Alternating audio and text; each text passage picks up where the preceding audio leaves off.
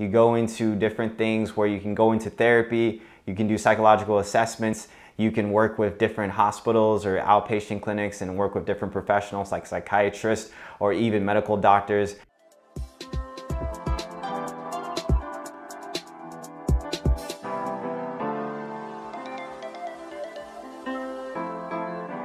What's up, fam? Welcome back to the channel. My name is Phil Sarpon. If this is your first time here, this is Phil's Guide to PsyD. This channel is dedicated to all things clinical psychology. If you are interested in psychology, if you care about self-care and wellness, or if you want a little bit of a sneak preview into what grad school might look like for you, then this channel is for you. So today I'm super excited because we are actually going to be going over 18 specialties that you can do with clinical psychology. All right, now a number of these we've actually already mentioned before in previous videos, and there's no way that I could actually go in detail for each specialty in this video, but overall we'll just kind of go through just a brief overview of each specialty in this video. All right, so I've talked a lot about this, and that's clinical neuropsychology, and so that's going through either a PsyD or a PhD program in neuropsychology, and then after that doing a one-year internship and then going into a 2-year postdoc and doing a number of things related to neurological disorders like epilepsy and dementia. All right, so clinical health psychology is kind of a new one, and not every program might have this specific focus, but it's actually really cool. You usually are going to work in clinical work sites, whether it's a hospital or an outpatient setting. But the populations that you might work with are anywhere from people that are going through some type of weight management, tobacco use, pain management, and even some type of psychological adjustment to some type of chronic disease. So you are working with nurses and nurse practitioners and PAs and doctors. Basically, you are included in terms of helping people in terms of their overall function, combining their health as well as their psychological health. So some of the things that you can do with health psychology is that you can do psychological assessment for personality assessments. You can also go into intervention and health promotion, basically going into different communities, whether it's schools or government sites or organizations, and promoting health psychology, promoting the use of psychology. You can also do consulting for different companies as well as evaluation in terms of helping someone with their overall health plan. All right, so that is health psychology. Now the next one is psychoanalysis. Now you may have heard of psychodynamic therapy. Psychoanalysis is its own specialty, and what's really cool about psychoanalysis is that it is basically has an overview for any type of population, any type of demographic. One of the things that's really different about psychoanalysis is that you may have a patient that could be with the therapist for a number of years. So that's very different than something like CBT or DBT or other different types of cognitive therapies that are usually implemented for like 12-week programs or 12 sessions or different things like that. They're usually more short-term. Whereas psychoanalysis is you could have a patient or a client for years and years and years. One of the really cool things about psychoanalysis is that it's expanded from a primary focus of individual therapy to now expanding into group therapy, family therapy, and even couple therapy. One of the really cool things is that research is actually being shown to support the use of psychoanalytic uses in terms of clinical practice. And the awesome thing is that not only is psychoanalysis being used to assess cognitive and emotional functioning, but there's a number of different things that psychoanalysis will use to basically look at the present and past functions and disorders and traumas of different individuals. All right, so next up we have school psychology. School psychology is really cool. We've actually done a video about this in the past, but there's a number of different ways to become a school psychologist. There's actually a number of different certifications to become a school psychologist. You can actually become a school psychologist with only a master's degree, and you don't necessarily have to get a PsyD or a PhD or even a doctorate in education. So there's actually a number of different ways to become a school psychologist. Obviously, one of the biggest populations that school psychologists are going to serve is going to be students, children, teens, high school, college, things like that. School psychology is actually really cool because they can go way more in terms of the prevention and intervention side. All right, so they can help with developmental, educational, and psychological well-being, and also crisis intervention for certain situations that happen in schools. They do consulting with parents, with teachers, with administrators. They do a number of different psychological services, like I mentioned, and they have basically an overall developmental program to help children and kids as they go through their life in terms of school and education and things like that. Next up, we have clinical psychology, which is something that I'm actually on the pursuit of. I've mentioned this obviously in several videos, but clinical psychology, you can either get a PsyD or a PhD. You go into different things where you can go into therapy, you can do psychological assessments, you can work with different hospitals or outpatient clinics and work with different professionals like psychiatrists or even medical doctors. There's a number of different things that you can do with clinical psychology, whether it's research or teaching based, or even on the industrial side where you do a lot of consulting. So that is basically what clinical psychologists do. Another specialty which is similar to the clinical psychology side is actually going to be child and adolescent clinical psychology.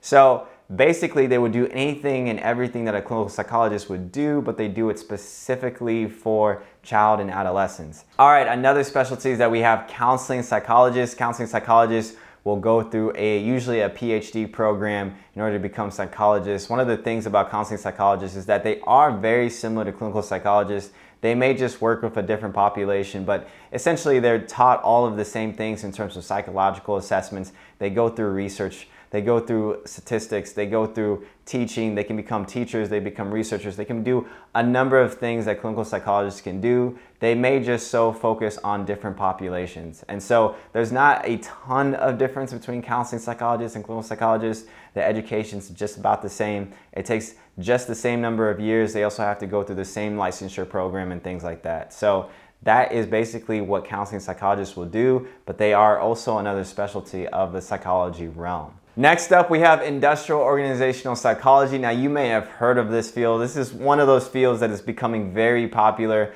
but this is sort of in the realm of consulting. These psychologists may actually have full-time jobs and be doing industrial organizational psychology on the side, right? So it's more of an independent contractor where companies or organizations may hire these psychologists to come in. Maybe they have a toxic workplace. Maybe they have some employee dissatisfaction. Maybe they just have some issues with their company. And so these psychologists may come in and try and help alleviate some of the trauma or some of the issues that are going on in the workplace. They could also go into universities, they can go into schools, they can go into whatever organization there is to help alleviate some of basically just some psychological dysfunctions in the workplace and things like that. One of the really cool things that I like about industrial organizational psychologists is that they actually will perhaps go way more into the business side, right? So they're assessing consumer preferences, they're studying basically customer satisfaction, they're looking at marketing strategies, they're helping to coach employees, they actually might even coach CEOs in terms of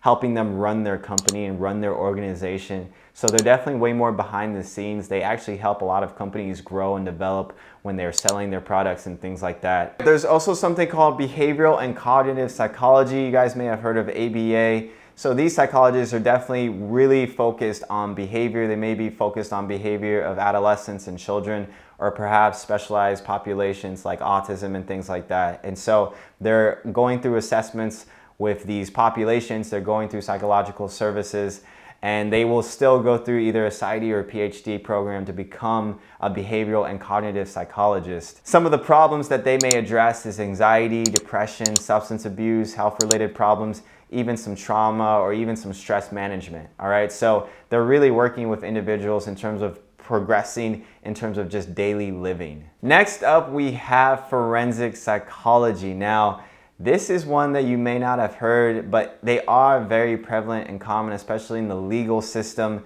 for lawyers or judges that are trying to assess different psychological assessments and different mental health disorders of different clients and things like that. They may refer to a legal forensic psychologist in order to assess an individual. And so forensic psychologists may work in prisons, they may work in the legal system, they may be sort of consulting for different lawyers in terms of the work that they do for cases. One of basically the biggest things that they will do is that they want to create relevant, accurate, and credible data and conclusions that inform legal arguments and judicial decision making. And so as you can see, the work is pretty intense, but it is definitely needed in terms of certain cases and such like that. And so that is a little bit of an overview of what forensic psychology could include. All right, another specialty is couple and family psychology. This is one that you can definitely specialize in. Just like the name is in the title, you're going to be working with couples and families.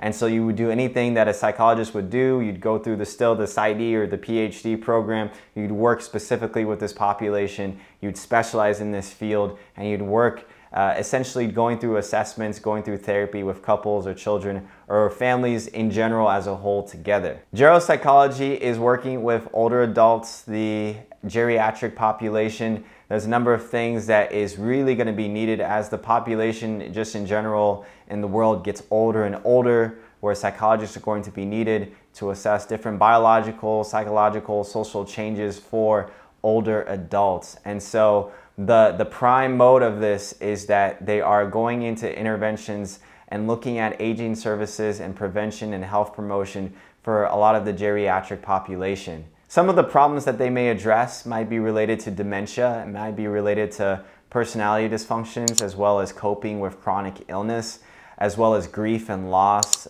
and also even just family caregiving status. And so there's a number of things that are involved in the geriatric population that psychologists can definitely give their services to. Next up is police and public safety psychology. And just like the name suggests, this is actually one that I didn't really know about until I started doing the research on it, but they work with police and public safety. And so they may work in a number of different psychological functions in terms of assessment. And so, for example, one of the things that they may do is that they may offer operational support. So this could include hostage negotiation and even criminal investigation support. Next up is sleep psychology. So yes, you can actually become specialized in sleep psychology. This is actually fairly new, but as sleep issues are becoming more prevalent in adults, even to younger adults, there has definitely been opening up spaces for psychologists to work in this field, whether people are going through some normal or disordered sleep,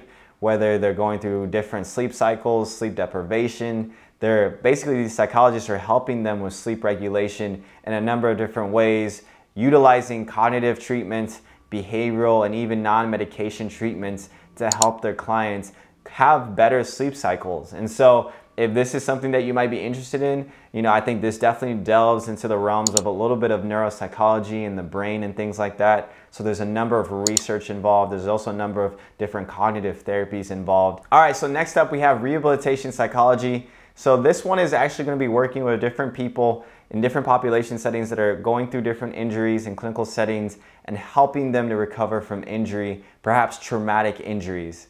So this could include anything that's debilitating, perhaps chronic, perhaps even just any type of disability.